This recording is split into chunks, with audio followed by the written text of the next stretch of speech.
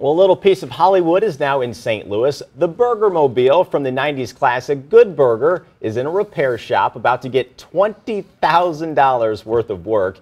And you can see why. It has a lot of rust, broken windows, and oh yeah, it doesn't run. But owner of High Point Drive-In, Mike Johnson, has big plans for the car. He bought the car for $6,000 and had it towed to St. Louis from Daytona Beach.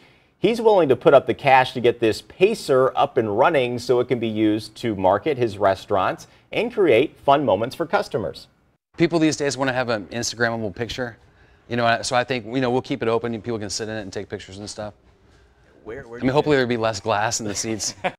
I think a lot of people are hoping that. Yeah. All right, this is pretty cool. Check this out. The original title for the car, and you can see it says Paramount Pictures, the studio that made the movie Goodburger. So you might be wondering, how long is it going to take to fix up the car? Well, Johnson tells me that in August, we should see the Burgermobile on St. Louis area streets. Might have to do a double take a couple of times.